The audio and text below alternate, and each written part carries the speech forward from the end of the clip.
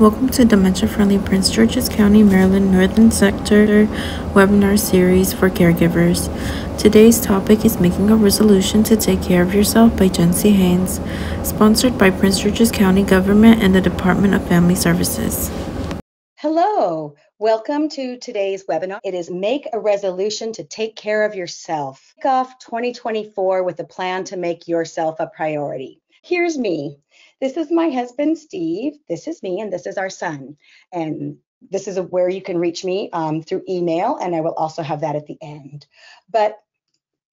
So I am a family caregiver. I was a caregiver for my dad, but I've been a caregiver for my husband, Steve, who was diagnosed with mild cognitive impairment when he was 55 years old in December of 2009. Our son, that young man in the picture, at that time was in junior high school. He is now the reason I am an Air Force mom. I am the co-author on the 4 books in the 365 Caregiving Tips series, and I am the creator and editor of the Before the Diagnosis Stories of Life and Love books. I volunteer in the community. I am a teacher as a volunteer at our senior center where I teach a class I created called Games for Brains, and I've been doing that for 13 years. And I have been a senior citizens commissioner in our city since July of 2017. So that's a little bit about me. Now, if you're a caregiver, you're taking care of yourself while you're doing everything you normally did. In addition to taking on everything you need to do to take care of someone else, plus you're taking over whatever they did. And you're supposed to find time to take care of yourself. All of this just sounds absolutely overwhelming. How are you supposed to do this? That's what we're going to talk about today. We're going to start by talking about guilt. Most people feel guilty about things at some point. As caregivers, we have so many more things to feel guilty about. Now, I'm going to give you examples of things I've done. You were short with your loved one. You forgot to do something. Oh, my stars. Frankly, the list is much too long, and I didn't want to list it all. I can't absolve your guilt, but I can tell you that you have no reason to feel guilty about taking care of yourself. Don't worry about the things that people tell you that you should be doing. Ignore those articles and lists of how to decorate your house, what color you should what color you should paint your house, what color you shouldn't use in your house anymore, the hottest books, music, and movies. Personally, my least favorite lists are the lists that start right after Thanksgiving and seem to come out daily through Christmas Eve, telling us how to wrap our gifts, what to bake, and how to decorate. How in the world am I supposed to do all those things when I haven't done it before and it's leading up to Christmas? So you are absolved of guilt. So today we are going to talk about resolutions and goals, what self-care is and isn't, and suggestions for how to incorporate self-care into your life. And I'm hoping that you'll be able to leave here today with action plan. But this is a great time to grab paper and a pen or some other note-taking system so you can write down what strikes your fancy. And as I said, you will leave here with an expanded idea of self-care beyond the things that we always hear about. Goals that you can set and a plan for how to accomplish those goals. Because if we only have the goals and we don't have a plan, it doesn't always work. So let's get started. Resolutions. A resolution is a decision to do or not to do something. Oh, and let's make that a firm decision to do or not to do something. Over 60% of people feel pressured to set resolutions. Yikes! That's a lot to feel pressured. Personally, I don't set resolutions. Maybe it's just semantics, but I set goals for the year. I meet some, I don't meet others, and I adjust them along the way. We tend to view January 1st as the time for resolutions. We hear about the big resolutions: lose weight, stop smoking, and stop drinking. And to set a resolution, you focus on a goal, split it into smaller goals, decide on the actions you'll need to take, and set a schedule. It sure gets complicated, doesn't it? But it does involve focusing on a goal, which in today's case is self-care. So let's talk for a moment about goal setting. Goals help you move from the idea, in this case, of taking care of yourself to actually doing it. Let's be frank. We've all had that idea to say, yeah, I need to take care of myself. This is going to help you to actually do it. Now, one important thing about setting goals is that you need to visit them throughout the year. If you set them on January 1st and you don't look at them again until December 31st, chances are you'll forget about them. Or at least that's what happened in my case. I now set a reminder in my phone that pops up every 2 months to say, look at your goals. Because honestly, one year I didn't do that. And I got to December and I was like, oh, yeah, I wanted to do that in June. And I wanted to do that earlier. Yeah. And these things just didn't get done. So goals need to be SMART, meaning specific, measurable, achievable, realistic, and time bound. So today we're going to go over a bunch of ideas you might want to try to take care of yourself. And to demonstrate goal setting and show you it isn't as complicated as this SMART system might make it sound, I'm going to use one of my self-care goals for 2024. I love to walk on the beach. I guess I should let you know I'm in Orange County, California. So I love to walk on the beach.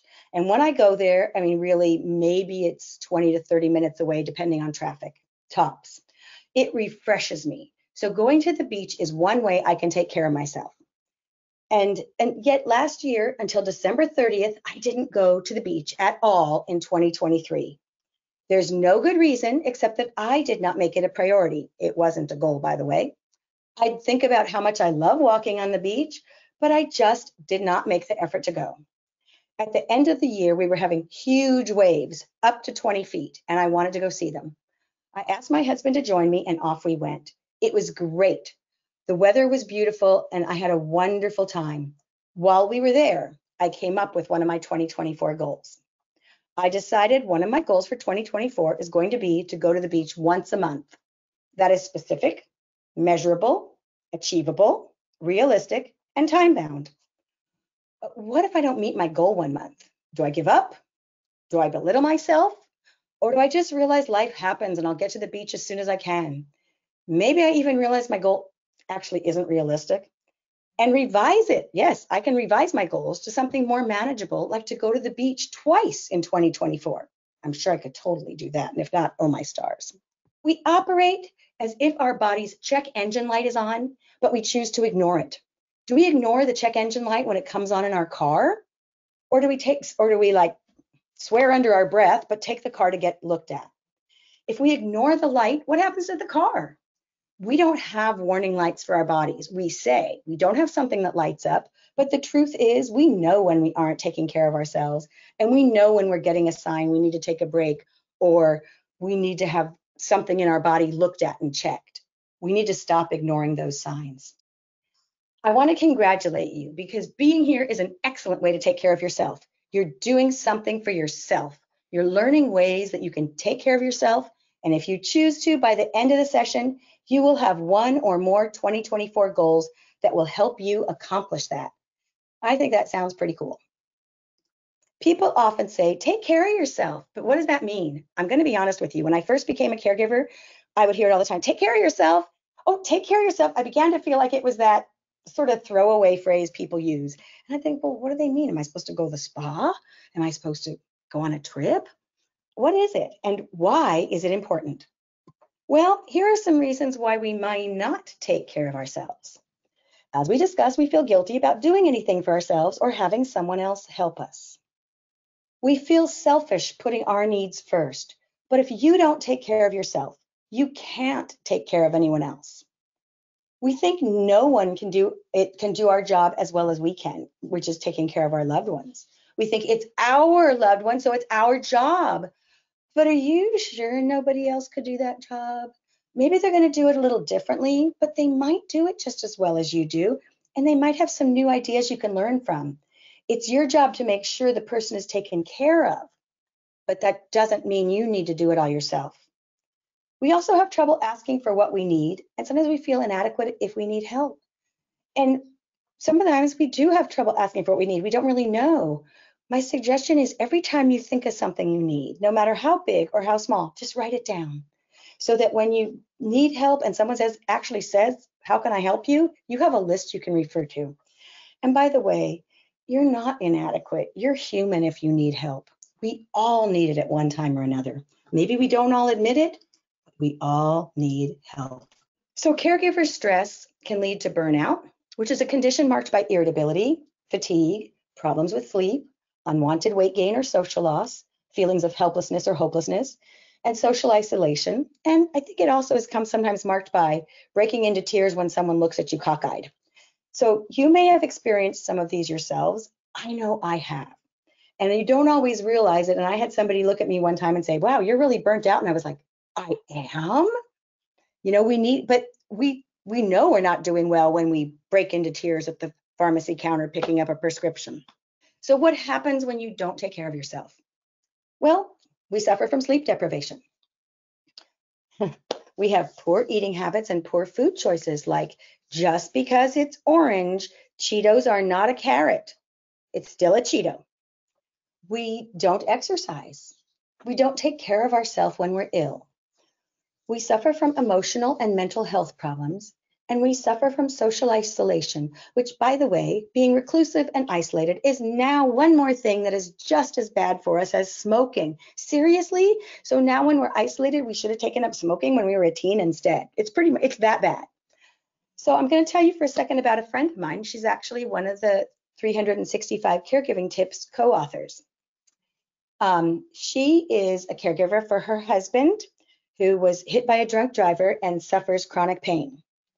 She is caregiver for her brother, who has intractable epilepsy, and at the time he was living with her and her husband. She would help her husband take care of his mother, who I believe had COPD and heart problems. She is the mother of a grown woman, but we all know what it's like if you're a mom, you're always vested in that. Oh yeah, and she worked full time. She didn't take care of herself, and in her 50s, she had a stroke.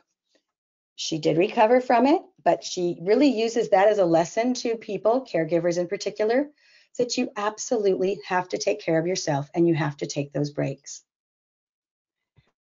Because self-care is not optional, it is mandatory. And I'm sure there are some of you right now going, how am I supposed to do this? I'm not sleeping, my loved one is up all night. We're going to try to find some little ways that you can at least put it into your life. It doesn't have to be a giant thing that is one more thing on your to-do list. So hang in there. Why is self-care important? Dear God, 30% of caregivers die first. We're dead, we're really not taking care of our loved ones. So we have to take care of ourselves, folks. Now, this is a big range, but even at the 40% level, with 40 to 70% of caregivers suffering from depression, even 40% is a huge number. Our overall health suffers when we don't take care of ourselves. Not only if you don't take care of yourself, you can't take care of somebody else, but if you don't take care of yourself, who will? And nearly 60% of Alzheimer's and dementia caregivers rate the emotional stress of caregiving as high or very high. That's probably not news to some of you. So what does self-care do for you? It reduces anxiety and depression, even doing small things. It reduces your stress and improves your resilience. It improves your happiness, increases your energy, and reduces burnout. These are all really good and important things. Most people, I would say everyone, but we're going to not be too broad, and we're going to say most people want a long, healthy lifespan. We want a healthy one, not just a long lifespan. We want to be healthy. And according to the World Health Organization, self-care can help promote health, prevent disease, and help people better cope with illness. Self-care is necessary for everyone, but especially caregivers. However, if we're over a certain age, it's a skill we did not learn about in school or college or Scouts or another organization.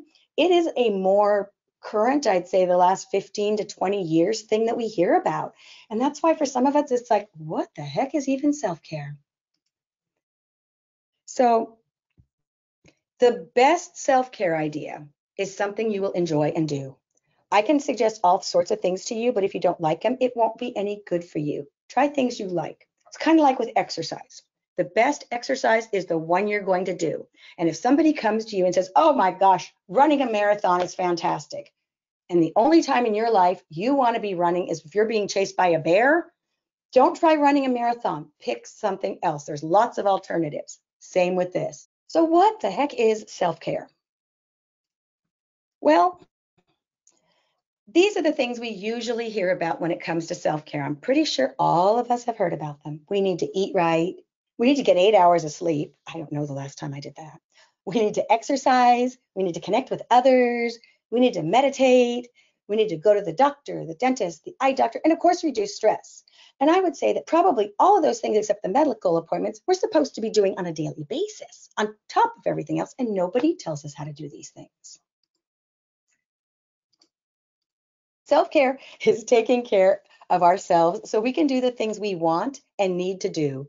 It is not selfish or self-indulgent. We take care of ourselves by eating healthy food with a minimal amount of junk food or candy. Believe me, I'm not telling you 100% of what you put in your body has to be perfect, but we do want to minimize the junk and the candy. We need to drink water. In my case, I need to drink more water than coffee because I think sometimes my body is more coffee than water. We need to get exercise. We need to sleep. It's kind of like the Goldilocks syndrome, not too much, not too little, but just right. Connect with others and get professional help, both physical and mental. How do we do them? We're going to talk about it, but very important. This is extremely important. There is no shame in talking to a professional to help you with your mental health. You don't have to tell people you're talking to someone or share it on social media. It's nobody's business but your own. And your mental health is just as important as your physical health. And believe me, if you can talk to somebody who can help you see that you're doing wonderful things, but you need to take care of yourself and help you reduce your stress, it is going to, we need to accept imperfections and give ourselves grace. Not everything worth doing has to be done perfectly. Believe me, it doesn't. Let things slide. The housework and the yard work will wait. People aren't coming over to see your yard or house. They're coming over to see you. Keep a few frozen meals on hand for those days you can't bear to cook. Oh, I know I have them. I'm guessing most people do. And it's so nice to be able to open it and go, oh, look at Stouffer's. Yes, we're having frozen lasagna, or we happen to have a frozen pizza. And this is a form of self-care because you're not expecting yourself to be perfect. It's next to impossible, if not downright impossible, to be perfect. Simplify your life where possible. Look, order pizza for dinner. Maybe even have that pizza for dinner delivered. I'm not saying doing it every day, but I'll tell you, last summer, my husband was really sick. My husband who has the mild cognitive impairment, and we didn't know what was wrong. And while we'll get to this part later, my mind is immediately jumping to this is, oh my gosh, this is how it's going to be from now on. He isn't functioning. He couldn't pick up a brick, a regular sized brick in the backyard. What the heck was wrong with him? And I was just not dealing well with this at all. And I thought, I want a pizza for dinner. And you're going to laugh, but because I am 63. And so for the first time in my life, I ordered myself a pizza that I had delivered to my house. I was so proud of myself for doing that, for going, I deserve to order a pizza and have it delivered. It was fine. The world didn't end and I had leftovers. Pick a theme for gifts that you give that year. You know what? No one's going to complain if you give them an Amazon gift card, for example. But you can make it super easy. And just using Amazon gift cards as an example, no, I don't work for them. They come in a variety of designs and dollar amounts and can be emailed right to the recipient. So you don't have to worry about them being stolen. You don't have to worry about the card being phony. You can just, boom, send them right off. Make a list of easy recipes and rotate through them. I cook a lot, so if you don't have easy recipes, when we get to the end, note my email address, send me a note and I'll send you a whole bunch. Make double the amount of a recipe and freeze half, because in addition to finding Stouffer's in my freezer, it's super nice when I open my freezer and discover I froze soup a month ago. That makes me very happy. So I'm going to encourage you to say yes to certain things. Start saying yes when people ask if there's anything you can do to help you. But to do this, you first have to come up with a list of things people can help with. So I'm sure you're wondering why in the world I wrote bananas or other food that quickly expires. So a couple years back, one of my neighbors and I were talking one day and she was like, oh, I went to the grocery store to get bananas. And the other one said, oh, wait, I just went to the grocery store. I could have gotten your bananas. So this neighbor and I now will text each other and say, if one of us is going to the grocery store, we'll say, hey, I'm going to the grocery store. Do you need bananas or something else? So we just, our currency of exchange is bananas. We don't pay each other for them. And the other day I even gave her something more expensive to buy, and I did pay her for that. But it is so nice if you have something that it's like, I really don't have an interest in going to the store 2 or 3 times a week just to have non-mushy bananas in my house. And my husband doesn't really want half the week without bananas. So my neighbor and I help each other out, and it's fantastic. We do the same thing with library books. And you can, if you have a neighbor who you know goes to the library on a regular basis, or you go on a regular basis, make friends with that neighbor and say, hey, I'm going to the library. Can I take something? Are you going? Can you please return this book for me? It works great. We even, with my neighbor and I, we even will pick up holds that each other has. You can make on your list, you can write that somebody can help pay for something. Now you're probably thinking, what? Okay, how about if they help pay for your gardener? You know, maybe for a gift, they could pay for your gardener 1 month, or they can help pay for your groceries. They can do an Instacart order for you. Now, this is a big one, flying into town to stay with a loved one. But here's the thing, sometimes we don't tell people what we need and we don't even know it ourselves. I had an opportunity to attend a conference last fall, except it meant I had to be away from home just for a couple of days. And this was after my husband was sick. Oh, by the way, it turned out to be shingles. Even though we were both vaccinated, we both ended up with it. His was put him into like 20 hours of sleep, and mine just made my skin itchy. Anyway, so after my husband had the shingles outbreak, I was given an opportunity to attend a conference and realized I couldn't leave him at home at all. And I was on the verge of canceling it. And I was texting with my brother who lives in Arizona and said, oh, I've got to turn down a conference. And he's like, oh, well, you should have asked me first. What are you talking about? I didn't know about this. He's right. I never told him about it. You want to know why? Because I felt selfish and guilty about even going to it. And I was going to be gone Thursday to Sunday. And my brother said, I work from home on Thursday and Friday. It doesn't matter if I work at my home or yours. I can fly in Wednesday night and fly out Monday morning and not take any time off and be fine. So that's what we did. We paid for his airfare and he came in and stayed with my husband for the weekend, and it was perfect. Sometimes you need somebody to listen, not to talk, not to give you feedback you don't want, but to just listen. And sometimes we need someone to sit with our loved one. And sometimes we'd like somebody to take our loved one out, maybe to the park, maybe for a cup of coffee.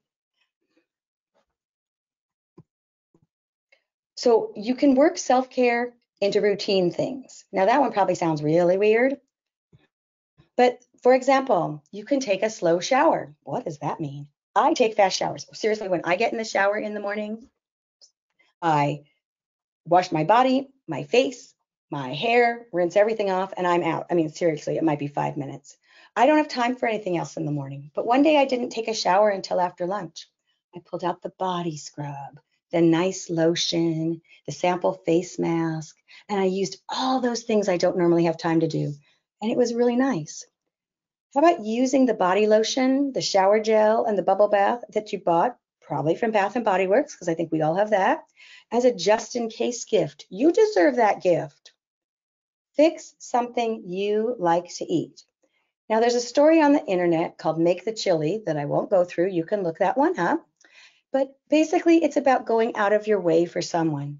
About going out of your way for you. Fix something you like to eat. It might not be what your loved one can eat, but you deserve to eat food you like too. Pick the flowers from your yard for yourself. Bring them in and enjoy them. And use the good china, crystal, and silver. Stop saving things for good. Use them now, and if it breaks, at least you used it. It's better than losing, in my case, the items in an earthquake, and for others in another natural disaster, or, because who wants to die with a full set of Tiffany glasses? Use them. Don't be like my grandmother. When she died, we found nightgowns and sweaters in her drawer that still had tags on them. Now, that might be because we gave her too many of those things. But if you're going to have them taking up room in your drawers, use them. If they aren't right for you and you can't return them, pass them on to someone who will get joy out of them. Make friends with your library. Now, I know before I talked about making friends with someone who goes to the library, but get to know what your library offers. Audiobooks, board games you can borrow, DVDs, actual books, actual magazines. And some libraries have activities, like our library has an adult craft club. And you know what? If you want to go, you meet people, it's free. You don't have to think of the craft, buy the supplies, clean it up. You just show up, do your thing, and leave with a little funky craft. You can also borrow DVDs and things like that through services like Libby or Hoopla that a lot of libraries have. Those also allow you to download movies and audiobooks or even ebooks. And if your library has access to Hoopla and you can get to it, you can even borrow a 7-day Hallmark Movies Now binge pass. Kind of cool, huh? Stay in the present. This is definitely self-care. I don't know about you, but for me, staying in the present is way easier said than done. We hear it all the time, but sometimes my mind just jumps to the future. My son, I only have the one, was home at Christmas, and about halfway through his visit, I found myself thinking, he's only here for a few more days, and I started to feel sad. I kept bringing my thoughts back to the present so I could enjoy my time with him, rather than wasting my time with my son, thinking about when he wouldn't be here. He's in New Jersey. That's what you need to know for that. But as caregivers, we can do the same thing. Things are okay today with our loved one, but we think, what about when they're not? What's tomorrow going to bring? What are we about 5 years? When my husband was first diagnosed, I still distinctly remember standing in the shower and crying and wondering about how I was going to afford a care home for my husband and still pay for college for our son. Needless to say, neither of those things became an issue. But we worry about what will the future bring, how will we handle it. There's often actions that we need to take in advance of something, like we all need to prepare our wills, but we don't need to spend our entire life thinking about why we are preparing our will. Medical tests, ours and our loved one, I don't know, they can be a huge source of stress. Trying to get it scheduled, waiting for it to be done, and to me, the worst, waiting for the results. Think about what you can do during those times to make it a little easier. Can you ask someone to go with you when you have the test done? Can you ask someone to help you take your mind off anticipating the test results? My neighbor and I both have what I call a creative mind, where we invent things to worry about. Not will the neighbor's chimney fall down, but oh my gosh, when I get this test, what if it says this? What if the results are that? What if? So it's nice to talk to her and realize she does the same thing. And then we discuss how silly we are, and we help each other talk out our concerns or worries. I mean, I have other friends who don't do that, so they don't get what I do. But in my family, right now, we're facing our son's deployment to Kuwait at the end of March. So staying in the present is not only a self-care goal, but believe me, it's a necessity for me right now. And that's not exactly a goal I can establish using the SMART approach. Or can I? Let's see if there's some tools I can use. You can plan ahead. I'm not talking about what ifing, but I'm talking about planning ahead for times when your mind goes into overdrive. You can create a list of what you can do when you're overthinking, worrying, or otherwise feeling out of control. Because when your mind is going cuckoo, you need ways to occupy it. By the way, mind going cuckoo, technical term. So here's a list for me. I like comfort TV, which I'll explain. I like solitaire with cards or on the computer. And in fact, during 2020, when my mind would go into negative places, I would just like watch TV and shuffle cards. I know that sounds funny, but somehow the repetitive motion of shuffling the cards helped me relax. Listening to favorite music. For me, it's something I can sing along with loudly. Engage in something that takes your full attention, like baking or a craft. One day I wasn't giving baking my full attention. It was making cookies. And I always put down parchment paper on my cookie sheet so I don't have to wash it. And I smelled something funny while they were baking. You know, if you use wax paper instead of parchment paper, the wax melts and you have to throw out the cookies. Thank goodness I only did that on those cookie sheets. Phone a friend. Now, sometimes you need someone who's a good listener, who will just listen to everything you say and reassure you and not jump in and tell you what's wrong with their life because they have a hangnail. And sometimes you just need that good talker so you don't have to think and they're just going to chatter on and on and on. And after 45 minutes, they might come up for air, but they're the kind of people that you can call them, put the phone on speaker, walk out of the room and they're still talking. But sometimes that's helpful. You can exercise, go for a walk, use an exercise DVD or a streaming service, or put on music and just dance. Cleaning, you can clean. Like for me, I can't really vacuum if I'm upset because I can't listen to a podcast or music, and I do need something to occupy my mind, but I can scrub the floors or clean the toilet or oil the kitchen cabinets. And gardening, I find pulling weeds very fulfilling because I can see the results instantly. So what comforts you? We all know what comfort food is. Maybe it's macaroni and cheese, chicken noodle soup. We all have ideas of comfort food. Comfort music, I would describe as that music that we enjoy listening to. It touches our soul, or it makes us happy, or it makes us think of loved ones. And then there's comfort TV, and you might not have a clue what I mean, but my mom and I enjoyed watching Murder, She Wrote, and later my son and I watched it together. So I like watching it now because it makes me think of my mom and my son. It comforts me, hence comfort TV, when I'm sad or lonely, and it can take my mind off of things when I'm freaking out. That's self-care. But we talked about saying yes, but what about saying no? I'm giving you permission to say no to a lot of things. Events you don't want to attend. Seriously, we all know we have those we're invited to, and you're like, I really don't want to do that. In fact, I was talking to my husband today and about this particular person. I don't really enjoy going to things with her. And I finally said, okay, I'm giving a talk on self-care today. I need to start saying no to these. That would be self-care. Say no to things that don't fit you, whether it's clothing, like you bought that blouse and it's itchy and you don't like it, and every time you see it in your closet, you remember you spent money on it, out. Or your schedule because it's too full, or things that don't work for you. Maybe you're in a book club that no longer fits, or that support group's not quite right for you. Find another one. Say no to providers who don't listen or meet your needs, people who aren't supportive, finishing books you don't like. There's millions of books out there. You don't have to finish every one you start. And exchanging gifts if that no longer works for you. Yes, we talked about having one standard gift for the whole year, but it's also okay to say, hey, let's not exchange gifts. Let's have a long phone call, or let's go out for a cup of coffee. Don't be afraid to call 911 for you or your loved one. Don't discuss it or negotiate it, just make the call. Last year, I heard 2 different stories from people in the class I teach, where in both cases, the men walked in the room and found their wife lying on the floor. She didn't know how she got there. One was in a puddle of blood, and they both said, do you want me to call 911? Of course they said no. People are embarrassed. It just happened with my neighbor a couple of weeks ago. Just stop negotiating and stop trying to talk yourself out of needing help. You might be thinking, is this really a heart attack? You're not the doctor. Just make the darn call. It's going to be okay. They're not going to punish you because you were having an anxiety attack or because you had bad indigestion and not a heart attack. It's really okay. Take care of yourself.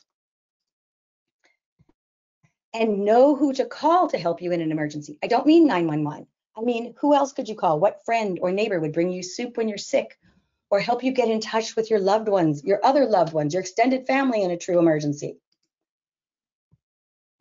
Give your emergency contact, that person we just mentioned, a list of the names and numbers of people you need called in an emergency. Because if you're a caregiver, one of the things you're going to need is someone to step in and help your loved one. And you need to think about that in advance. Who is it going to be? Is it going to be the neighbor that they're going to just take over your loved one and make these calls for you? Fantastic. But have one primary person who knows who to call, and make sure other people know who your contact point is. Say, hey, Susan is my contact point. Rachel, you need to know this so that if anything ever happens to me, you can go to Susan.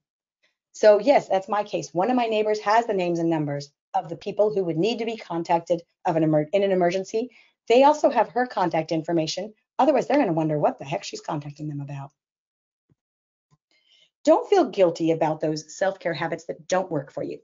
Okay, so journaling, meditating, mindfulness, and gratitude lists, which I even heard mentioned today on a podcast, those are all wonderful self-care habits. I mean, they're great and they're so important, and I don't like any of them. Not one of those do I like, and I've tried them all. So, I have gratitude journals that have 3 pages used in it, and journals I waste money on, and it's okay to move on to the next thing and say, that didn't work, let me find something that does. Deal with things that irritate you. My spice cabinet was a skinny cupboard shelf, and I had to take all the spices out every single time. They were double stacked to find what I'd want. Finally, after 20 years in our home, 20 years, I bought some little things that could stick inside another cabinet, and these spice jars could all fit right into it. I still have some in the spice cabinet, but so many less that it no longer irritates me because I can see what's in it. Make brain dump lists of things you want to remember or when you're feeling overwhelmed by everything you need to do. There are days where I think I have so many things I need to do that I just list even the small things. I need to feed the cat. I need to take out the trash. I need to empty the dishwasher. Even those routine things, because I like to cross things off my list. But what are some useful lists you could make? You could make a list of ways people can help you. You want to be prepared when they actually say, what can I do? Because so often they say, I want to help. What can I do? And it's like, I don't know. Be ready. Be ready with that list. Make a list of things you'd like, but don't want to buy for yourself, because people will say, oh, I want to give you a gift. What would you like? Do you want a Christmas gift, a birthday gift? I'm going to give you something. And I don't know about you, but I thought about something 6 months ago, and now I don't remember what it was. So just write it down. You know, like it might be a gift, might be a gift card. Have a standing grocery list. I have one that I made on the computer, and I just check off what I need. I don't really have to think about it. I might look at it and say, oh yeah, bananas. There they go again. Bread. And then on the back side, I write a menu plan for the week. Sometimes it doesn't have much on it, but I at least write one. Some of the ways people could help you on that first one, they could run errands, bring you a meal, visit you or your loved one, stay with your loved one while you go out for coffee with someone or by yourself. They could do household chores. Or what about those handyman type jobs? You know, you have a faucet that needs tightening and you just can't do it. There are people out there who can do it. Or you, like right now, you might have Christmas decorations that you need to put back up in the attic or a crawl space, and it's really hard for you to do, but there might be someone who can help you do it. So this next one I thought was kind of fun. You can travel without leaving home. If you're interested in traveling, not everyone is, you don't have to limit yourself to things you can do only in person. ricksteves.com. You can go to that website. You'll see, scroll down, you'll see Monday Night Travel, and you can click on that, and they will have upcoming live events, but they'll also have videos going back to 2020, and you can go all over Europe, and you don't even need a passport. If you Google California's Gold, you're going to be taken to an archive of a few hundred California road trip type videos. I'm letting you know they're on the Chapman University website, so when that Google search takes you there, you won't wonder why. You can Google like a zoo cam or an owl cam. I used to love to watch the baby pandas when they had them at the Smithsonian. It's so fun, and I don't have to be there to see it. And frankly, I'm getting a better view than if I was. And you can also Google words like video and a place's name to see if there's a video. Like I Googled video and Smithsonian and found some really interesting things that would be more detailed than if I was visiting the Smithsonian. And no, I know it's not the same as being there, but you don't have to pack, pay for a trip, or stand in line for the bathroom. Connecting with others. Thank goodness for Zoom and FaceTime. I know, again, not the same as being there. But think about 20 years ago before they had those. My parents were in Arizona. I only saw them when it was in person. So Zoom or FaceTime, that would have been really fun. And I stay in touch with my son in New Jersey through FaceTime once a week. We talk other times, but FaceTime once a week is lovely.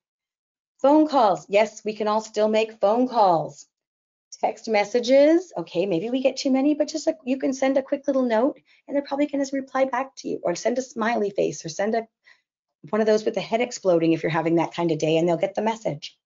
We can stay in touch via email and snail mail. And that might be something you tell somebody you need help with is, hey, send me a card, send me a funny card, send me something that makes me smile or laugh. Here's the thing. It's okay to take time for yourself. We give so much of ourselves to others, and we need to be fueled both physically and mentally. If we are in balance, it helps us in all our interactions. And this is Faith Hill giving you permission to engage in self-care. So my suggestion is you try just one self-care item each month. If it works, keep it. If it doesn't, try something else. I've given you a lot of options, a lot of ideas to get you started thinking. And, coming to something like this is wonderful because it shows you're interested. So now I thought you'd enjoy this as our program ends.